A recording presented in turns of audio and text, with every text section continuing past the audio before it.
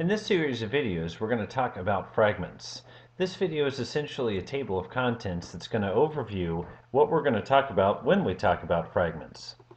First, why? Fragments were introduced in Android 3.0 to support larger tablet resolution because our traditional view of an Android device is a phone, but then we get to tablets, Google TV, even the watch, things like that, and we see a need to support more than a 400 by 800 resolution. Now, a fragment is kind of like a user interface part that's managed by an activity. So we traditionally have thought of activities and layouts is the things that make the Android screens that we view. Fragments are another component of that, or to say it another way, fragments are a refactoring of that. We are disconnecting the concept that a layout has to be tied directly to an activity. Instead, we can tie layouts to fragments and then tie fragments to activities. So it adds another layer here. The benefit is we can decide to use different fragments based on the layout, based on the resolution of the device. So we can say a phone will display fragments on individual screens, where a tablet might combine two fragments in one. We can also reuse the fragments across different activities if we need to. So if there's a component that we find we're using a lot, maybe some kind of navigation or search, that's something that we can reuse across different activities. It has its own life cycle, but is also tied to the activity's life cycle in some ways. So let's take a look. This might be a little bit tricky to show on the emulator, and as a matter of fact, I know I'm going to have a couple breakpoints I'm going to hit, so I will probably pause this a couple times. But here is one app on a phone emulator, and notice that we have a list of items here. I'm going to click on item 1. It's going to jump me over to my debugger, so let me fast forward through that. And what we're going to see is that we clicked on basically a summary list, and then it comes to this page which is a detail page. Now there's not much detail on this, but not to worry about that. In the example we're going to do, we are going to have plant details. So we'll have plants and plant details. Now, let's take a look at that same app, but this time on a tablet emulator. So this emulator doesn't fit entirely within my screen capture here, but enough of it fits that you can see it. So this is the same app in a tablet emulator. And now to make this a little bit easier to see, I've turned off the breakpoints that I had before. But notice we have a list on the left, and we have on the right the detail. So if I click on item 1, well, looks like I missed one of my breakpoints. Let me go ahead and disable that breakpoint. And there we go. So if we click item 1, we see item 1 details over here. If we click item 2, we see item 2 details. If we click item 3, we see item 3 details. So you see, this presents everything on one consolidated view. We have the list fragment and we have the detail, where in the phone they were on two different views, two different activities essentially, or two different screens. So fragments give us the ability to make a layout that looks good on whatever resolution the user is using. This example is a demo that's provided with Android. What I'm going to do is recreate this essentially specifically for plants.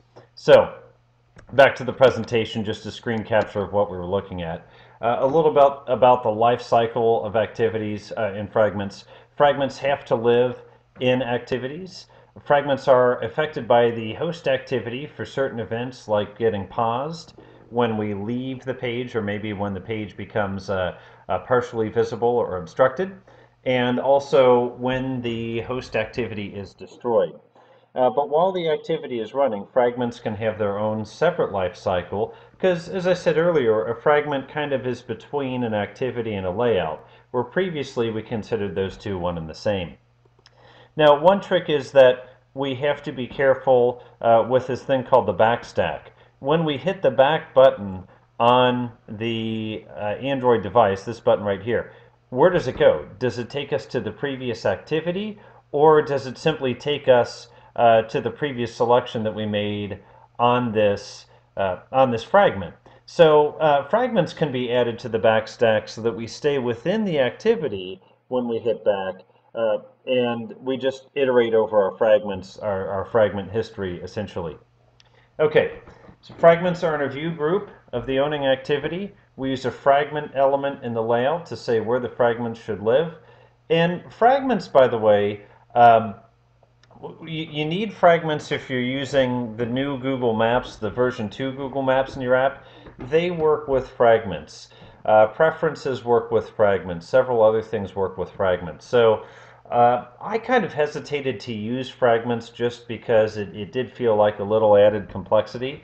But there are certain cases where you have to use fragments. And there's definitely a good time to use fragments if you want your app to work well on tablet and phone alike. So to create a fragment, we're going to extend the class called Fragment.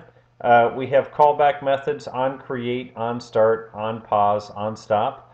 And then on create view, that's similar to the on create method that we'll see in an activity. And so that's where we can match up our layout. Just like in an activity, we'll use the set content view to set the layout. In a fragment, we're actually going to be inflating XML. So we'll see all that in my example that will come shortly. There are some fragment subclasses that we can use directly. The one that's probably easiest to use is preference fragment because we need to set up our preferences in an XML file, and then we simply load that XML file into the fragment and we're done. If you're getting started with fragments, this might be a good one to choose. We also have a floating dialog for a dialog fragment, and then a list fragment, just like the one we saw. Whoops, looks like I closed that app.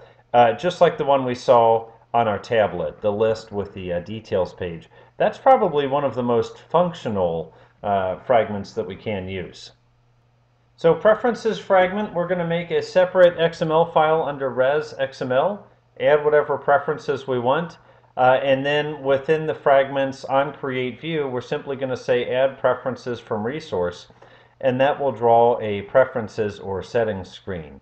We'll definitely get some use out of that. As a matter of fact, if we look at the tablet app, if I choose settings here, we'll see I have just a couple of check I set up as a demo, Fuji and Honeycrisp. Whoops, that's how it looks in our tablet. And in the phone, if I choose settings, we see it will come up again, a little different layout. One really nice thing, by the way, if you take a look up here at the menu options, we have settings and plants. This is by using the menu XML, and I've set each of these menu items to be shown if there's room available. What you see with the tablet is there is a whole lot more room available. So that's another good reason to think about design for a tablet. You can completely eliminate having a separate menu screen because you can simply put all of the menu items up on the action bar if you wish. Now, one thing we want to think about with Android quality is that we typically try to reduce the number of screens that the user has to go to when possible. We don't want to complicate the user's task. Okay, I mentioned it's a little bit different to inflate a fragment as opposed to a traditional set content view that we'll have on an activity. For example, in our app that I'm showing you, this is the detail page. And what you'll see is this is the onCreateView method, which is specific to fragments. And here's where we are telling it to inflate the fragment layout, our layout fragment plant detail. If I take a look, and I realize this is a little bit off screen, but I've clicked on the left on this fragment plant detail, and it's going to pull up in a minute. It will pull up the fragment view. So not much going on here right now. Listen, we'll enhance this a bit in a future lecture. But what it's doing is it's simply taking this and inflating that into the fragment in that on create view method. Now to add a fragment to an activity, we simply go to that activity's layout and we use a fragment element to tell it which fragment we wish to add. For example, in the two-pane layout that we saw on the tablet view, let's take a look at the layout that's composing that. The layout is Activity Plant 2-pane. And what you'll see here is that we have a fragment that is referring to the plant list fragment. And then on the right side we have a frame layout that includes the details. But that's actually to a different container, the plant detail container. But nonetheless, what we're focused on here is that plant list fragment, which is represented in the parent layout, the layout for the activity, simply with the fragment tag. Now, the real question is, how did we get two pane here? How do we get two different fragments here, where the phone is only showing one fragment per screen? If we take a look at this, how do we do that? We have to use something, we have to use a little trick. We can apply different orientations by using different folders in the res directory. So you see the default place where we put a layout is usually res-layout, and that's what we have here. But we can, if we wish, have a different layout for landscape mode by using a folder called res-land layout. So if I make a new folder under res and I call it land layout, and I have layouts with these same names, but maybe different internals, different representations of the button internally. Then, as soon as I take the phone or the device and I switch it to landscape mode instead of portrait mode, it's going to use the XML files under layout land folder instead of layout. One note is that you don't get that folder by default when you create a project in Eclipse, but it's easy enough to make. You just right-click on Res, say New, and then Folder, and then Land Layout, just like so. Okay, incidentally, I wanted to mention that, but that's not exactly how we're doing it in this case. In this case, we're using something else, which is a layout alias. Res Layout, and I'm going to look at something called values large, and take a look at this thing called refs. This refs says, okay, if I am in a large layout, then what I want to do is when an activity is asking for activity plant list layout, I'm going to make a runtime substitution and I'm going to bring activity plant to pane. So you see that when we have an app running with large resolution, it's able to dynamically substitute the layout at runtime from activity plant list to activity to pane. Okay, so let's take a look at our plant list activity, and we will see that it sets the content view to activity plant list, which if we're on the phone, here's what we're going to look like, activity plant list.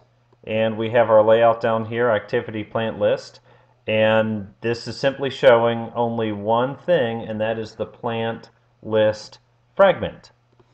Now we go back and take a look again. Let's just remember where we were. We look at the plant list activity. It's calling for this activity plant list. But now let's pretend that we are the tablet instead of the phone. For the tablet, it's going to go to this values large. It's going to see activity plant list.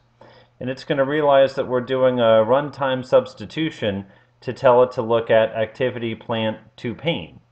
Okay, so a different layout. So we go to activity plant to pane, and this takes us back to our friend that we saw earlier, where we have a linear layout cut into two pieces.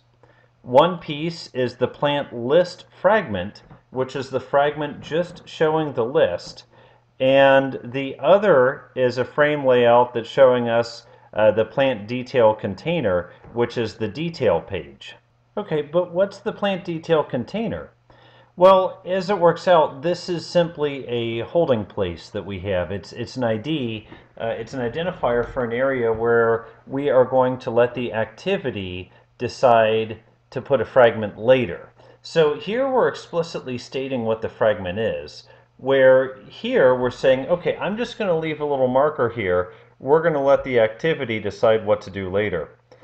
And sure enough, if we go back to our friend, the plant list activity, what we're going to see is that it's going to call on this plant detail container, and it's going to use something called a support fragment manager to replace that at runtime with a different fragment. In this case, we are using code to say, okay, create my fragment, set any arguments we want to set in it, and this fragment is the one showing the plant details. And then we're going to use this support fragment manager and say, hey, go out, find that unique identifier, and put this fragment in that place, and then commit says, okay, now you're good, now go forward. So this is a quick overview of fragments, and it honestly is a bit confusing until you try it. So at the end of this video, I wouldn't by any stretch expect you to be an expert. I just want to give you a little overview and show you what we're going to explore in our next few videos. Now, not sure how many I'm going to make, but I will make a playlist out of this so we can see them all chapter by chapter. So let me know what you think. I appreciate your comments as always, and we'll respond to them, any questions, as quickly as I can. Thank you.